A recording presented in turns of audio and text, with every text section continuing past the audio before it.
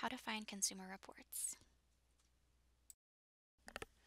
Hi, my name is Christina and I'm going to be showing you how to look up articles in consumer reports, specifically doing a search within consumer reports to bring up just those articles that mention your keyword. In order to do that, we're going to have to start off at the Madison College's homepage in order to get to the library's website. We've got a link to it right up here in the header. This is important because Consumer Reports is typically a subscription-based resource. Sometimes you can find specific articles for free online, but a lot of the times you aren't able to. So we'll have to go through the library's website where we've already paid for access.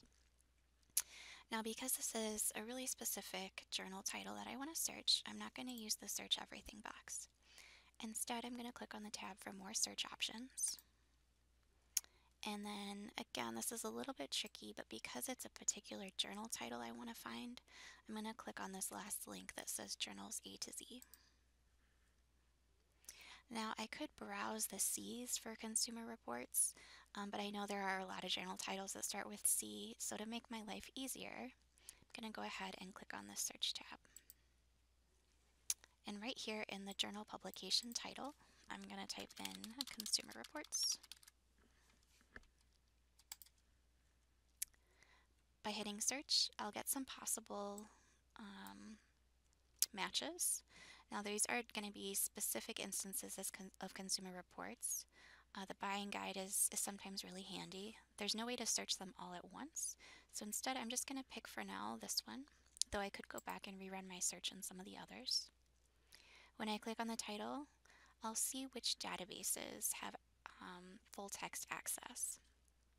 So looking at this where it says collection, those are actually the different databases that the library has subscribed to. And I could look in any of these, but just for the heck of it, I'll click this first one. Oh, and that didn't work. If that happens, that's okay. I'm going to go back and try the second link here, looking in Associates Program Source Plus. Now this will take me to the publication details for consumer reports. I could browse issues. You'll see all the back issues over here on the right-hand side.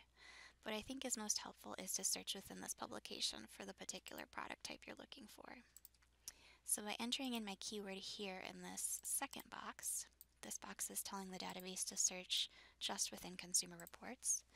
Let's say I'm looking for sunscreen. Hit search.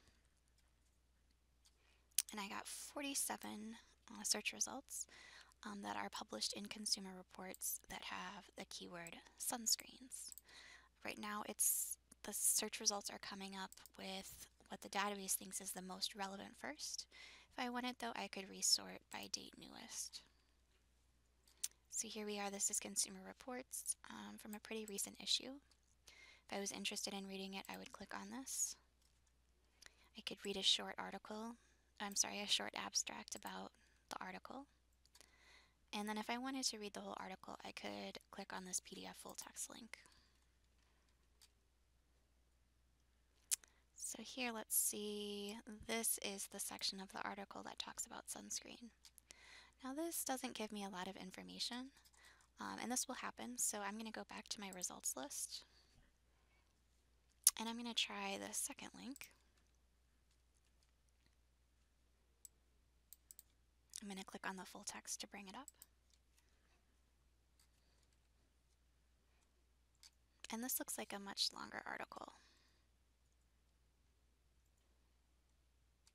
with maybe some of the top brands that I might want to investigate, looking at the overall scores, and finding out what the top competitors might be for the specific product I'm looking at.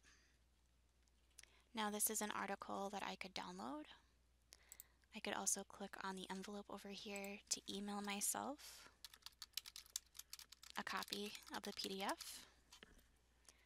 I could be sure to click the citation format and choose APA citation style, and I could go ahead and send that email.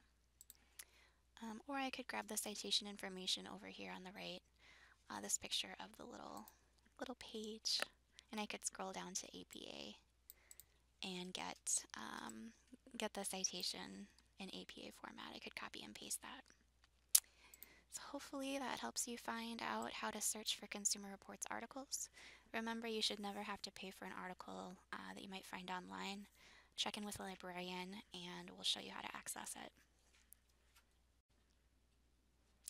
This concludes this tutorial.